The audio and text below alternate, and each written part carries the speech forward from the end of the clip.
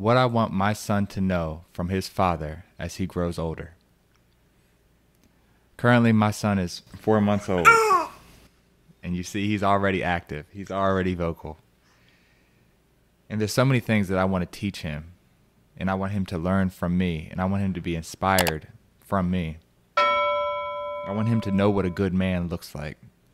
I want him to know what a present father looks like. I want him to know what a good husband, a great husband looks like to his wife, to the mother, to him. I want him to know so many things positive that can transpire in his life by everything that he does on a daily basis. His daily habits, his daily affirmations, how he carries himself. I want him to know health, wealth, love, happiness, and faith. These are the 5 pillars that I believe in for a healthy, fulfilling, and satisfied life. And I want him to know all of that. Health, wealth, love, happiness, and faith. If he lives by those standards, by always trying to achieve more and trying to create more and mature more and grow more in all 5 of these areas, he will live an incredible life. And this is what I live my life on. And I want to show that. I don't want to just say it. I want to show that. I want to have my actions speak louder than words. So everything that I do in my life, I want that to be inspiration for him. Like I said, Jordan, my son, our son, is 4 months old now.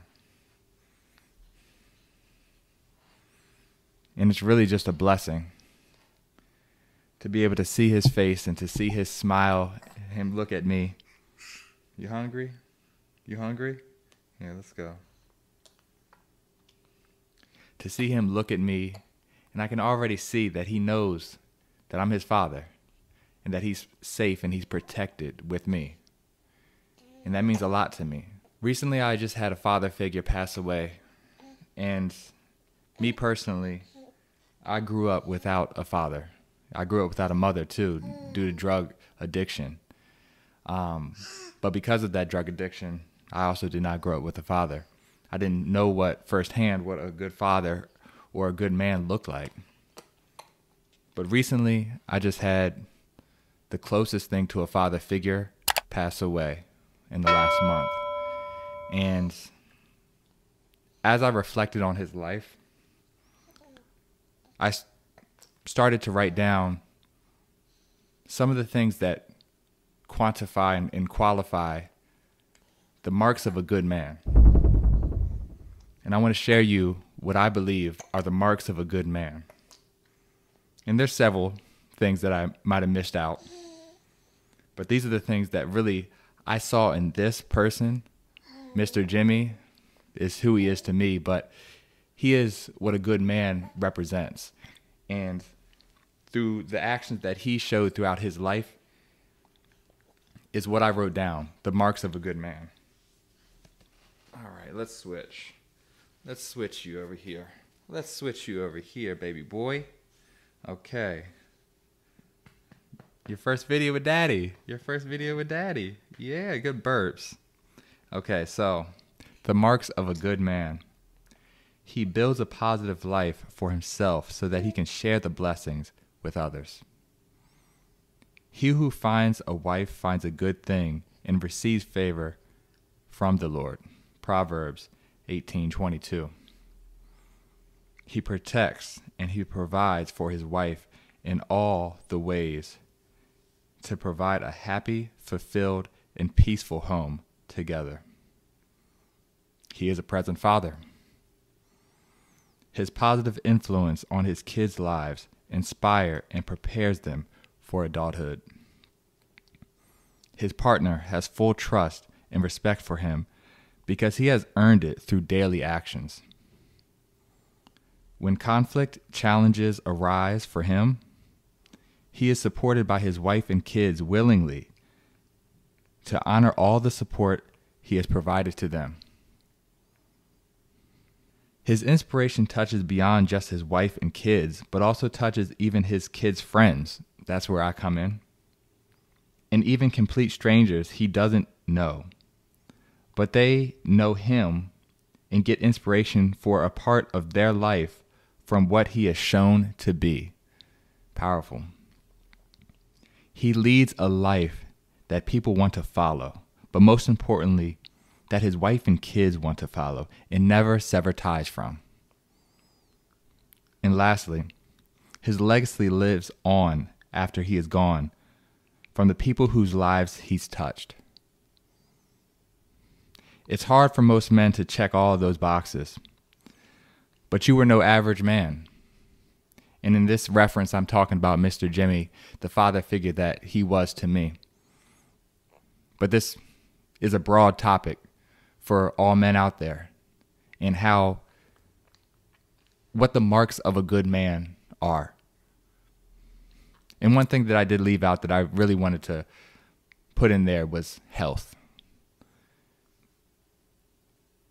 Making sure that your son, your daughter, understands what good health is because of the examples that you've set. Man, health is one of the most important things on this earth. For you to live a prosperous, healthy, fulfilling life, you have to have health.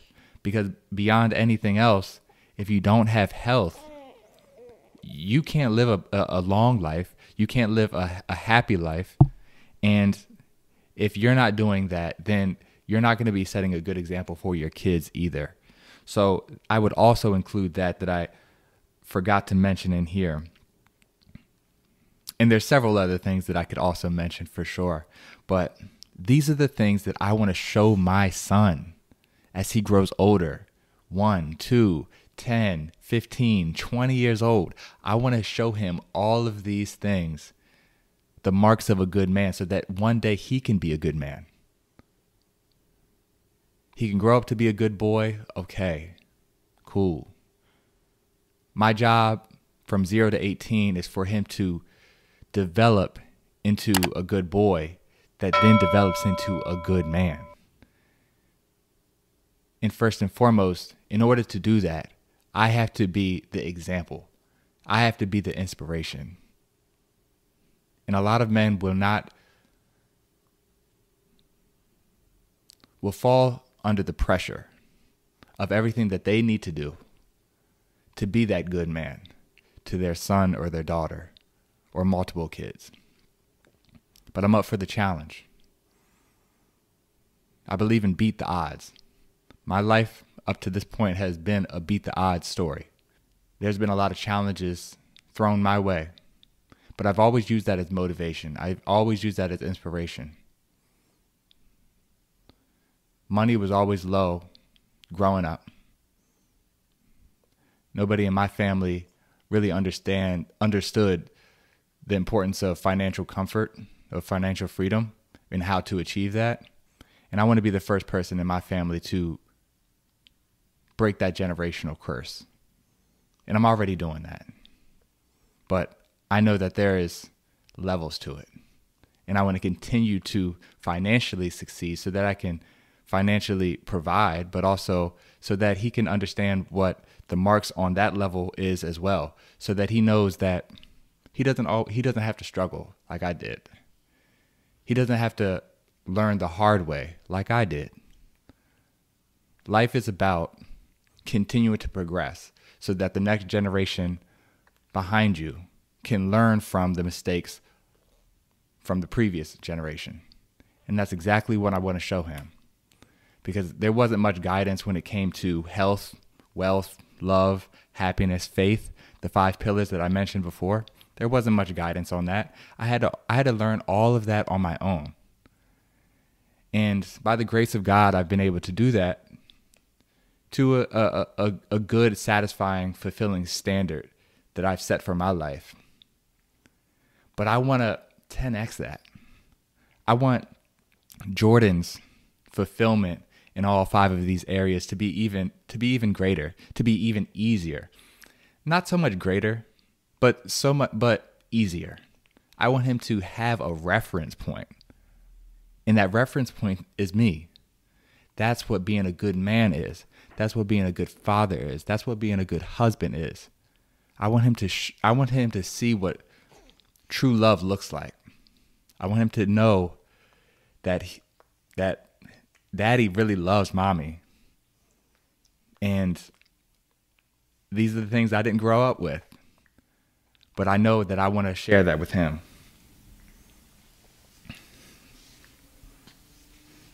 He's 4 months old, as mentioned.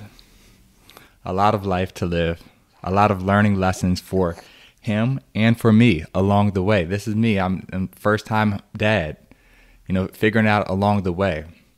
And first-time parents, me and my wife, Jen, we're figuring it out along the way. And he's such a sweet boy, healthy baby boy, by the grace of God. And these are the things that I want him to learn. Yeah, baby boy. Yeah, baby boy. These are the things I want him to learn from his father. I want him to know what a good man looks like. I want to be that inspiration.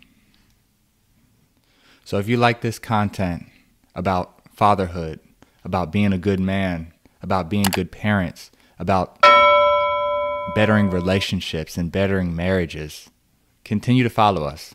Subscribe, like our content, and follow the journey. Find joy in the journey is what we say at the end of every video. So please, find joy in the journey.